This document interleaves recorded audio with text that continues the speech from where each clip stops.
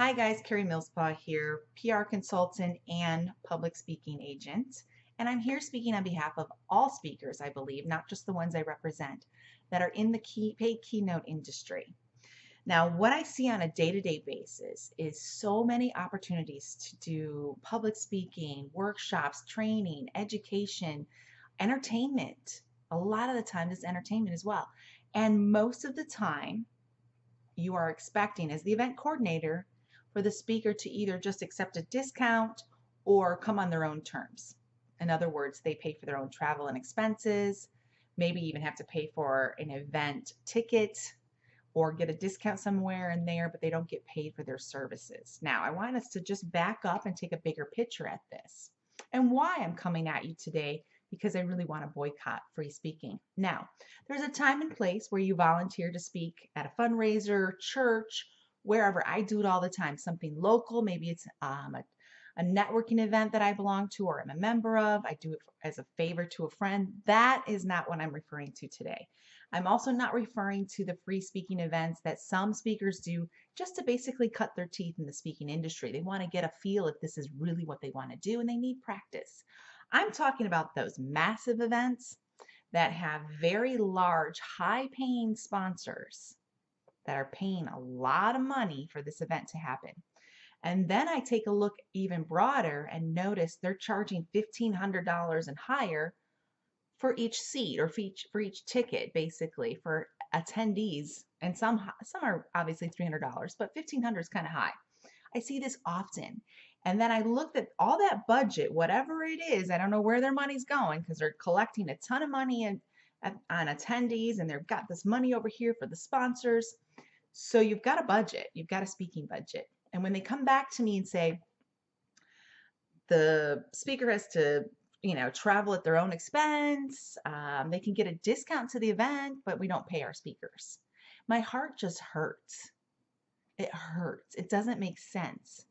Now, if you take a bigger picture look, and this isn't just personal rejection, this isn't just, oh, they denied my speaker, or my speaker really wanted to speak there, and I can't believe it's free, and I have to come back to them and say, I'm sorry, it's not a paid event. It's charity, basically, at that point. It's more than that. It doesn't make business sense to me, and this is my biggest question. If you don't have any speakers, how well is your event going to go? Aren't they the main attraction? Isn't that why people buy a ticket? Because they want to know who's speaking and what content they're teaching. If there's not sometimes they put all their money into the headliner, which sometimes is a celebrity or an actor or somebody from Shark Tank. And then every other speaker under them is free because they just should be honored and blessed to share the stage with this brilliant person. And that's sarcasm, by the way. So I don't quite understand that because I know they're getting, and I've worked in events for over a decade. I know they're getting money from sponsors, big names that are from Fortune 500 companies. And then I know how much they're charging per ticket, and I know that they sell out, 1, 2,000, 3,000 people a year or more. But there's no budget for your speakers. I scratch my head, guys. I don't quite get it. I'm not. I think somehow this is that instance where the cart before the horse kind of saying, like, aren't you getting ahead of yourself? Because if the speakers choose to boycott free speaking, which is what I'm suggesting, you don't have an event. What happens when those sponsors and attendees show up and there's no one to take the stage because they've decided their value is a little more important than free?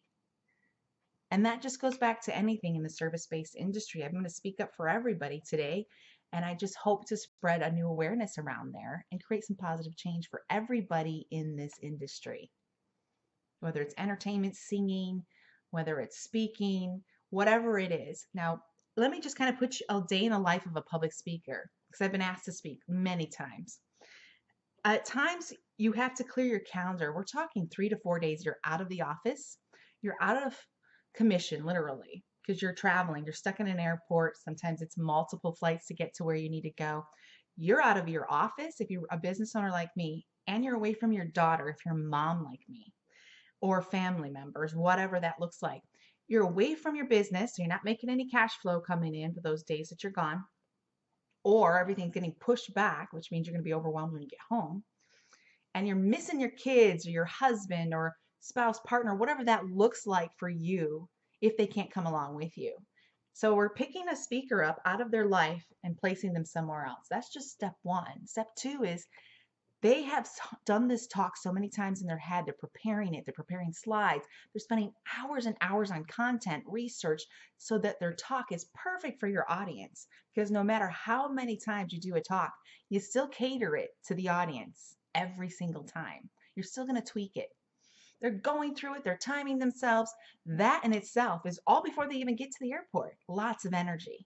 Lots of energy. Then there's all the energy once they get to the event. Like my speakers, most I can speak for most. We want our quiet time before we talk or take the stage. We kind of stay secluded in our hotel room, maybe do a few things to just kind of unwind and get our zen, feel grounded so we can again give you the best experience, the best value to your audience. Then there's the talk itself. Sure, it might be an hour, it might be 2 hours, might be a 3 hour workshop, doesn't matter. That is a high for most speakers. We love to give, that's what we're wired for. But that's the only sweet spot. It's all the stuff before and after that requires and deserves compensation. And I know I'm speaking for everybody here. Then there's the after event and all the fun. Maybe you're required to be at one of the dinners or an award banquet, or you've also offered to do book signings, and there's a lot of energy poured out, constant energy poured out. How are you going to give back to that speaker who's just consistently given of themselves?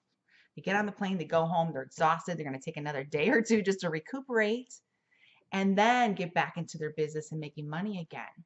Now, do you see how this is more than deserving of a healthy paycheck?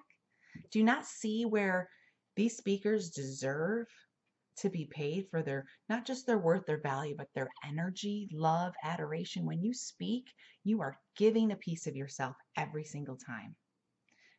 I'm sure pastors would agree with that. Now, even pastors get paid. Okay, I'm a pastor's kid. They have to. I mean, what do you expect them to just live on the street? Somebody's got to pay the overhead.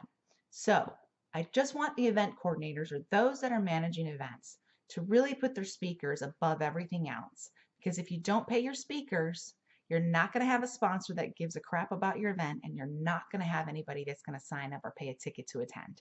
You got to have the main attraction. Treat them well. They will treat you even better. I promise you. Big hugs, big love. This is just an open conversation to shift and change the speaking industry so that our speakers don't give up altogether, because eventually there won't be any good quality value to get out there if you keep shortchanging them. Okay? Big hugs, guys. See you on the big stages.